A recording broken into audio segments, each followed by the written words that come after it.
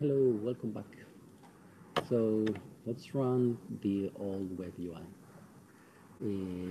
As you see, we also launch a remote server, and we can actually connect to it and get some information.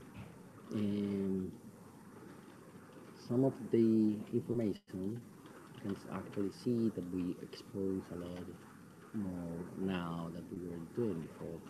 So the old UI has like this very minimal representation of the data. Over here on the overview is where all the new bars were running with. I cannot run it at this very moment because the kernel changed a lot. The old web UI doesn't work with the new kernel, but um, over here we have a very minimal representation of the counters with different bars that were not really meaningful because um, they didn't have all the metrics descriptions that we have here with all the units. You can also see the old UI. This is the where all the graphs go. And they don't they don't run, but they were kind of difficult and not intuitive to use.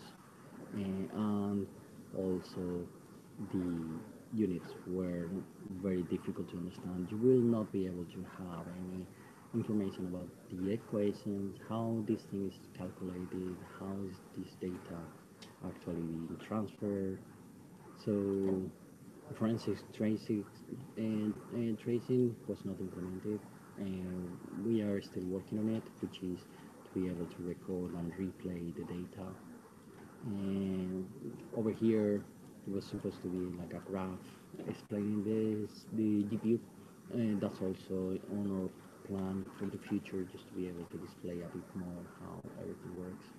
And the log trace, which we also have, which is here.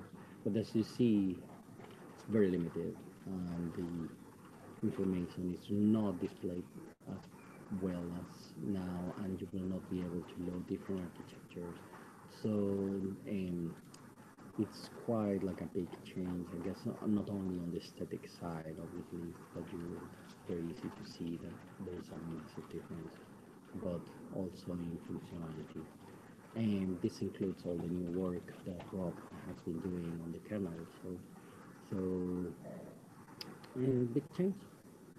Thank you.